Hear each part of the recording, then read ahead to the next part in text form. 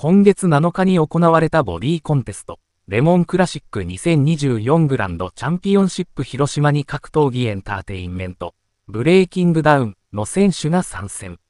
全く仕上げてきていないボディでの、冷やかし、とも言える行為に配信で解説をしていた YouTuber のこんがり氏が苦言を呈している。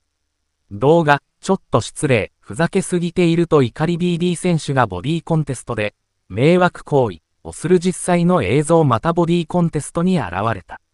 ブレイキングダウン、選手が鍛えていない体でコンテストに参加する行為は8月にも発生。埼玉県で行われた IFBB プロフェッショナルリーグ ×FWJ ジェネレーションクラシック2024に姿勢の入った大宮原価自慢、ブーチンが肥満体型でお腹を揺らしながら登場し問題となっていた。今回問題になったのは、ブレイキングダウン13にも出場していたよう D。他の参加者がこの日のために彫刻ボディに仕上げて参加する中、お腹周りに脂肪のついた状態で登場。ポージングでも全く関係のないポーズをし、乱していた。同大会は賞金総額1000万円。大会 HP には、選手の地位を向上させたい、ボディビルの楽しさを知ってもらいたいなど熱い思いが綴られている。こんがり氏は、ブレイキングダウン、選手の参加を一旦はスルーしていたが、ポージングを見てさすがに黙っているわけにはいられなかったようだ。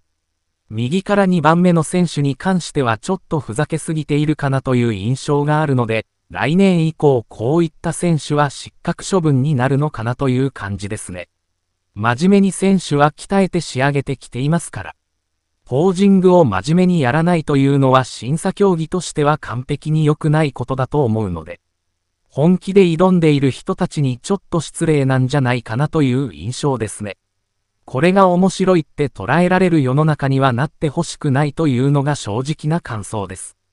今回は初心者の方々の大会ではないので、冷やかし行為にはボディービルダーたちも、ブレイキングダウン出てる人たちはできんで良いんじゃないかな。しらけるわ、ふざけてるやつ退場でいいよ。冷やかし、失礼ですね。退場ありにしよう。何がおもろいねんなど怒りの声を上げている。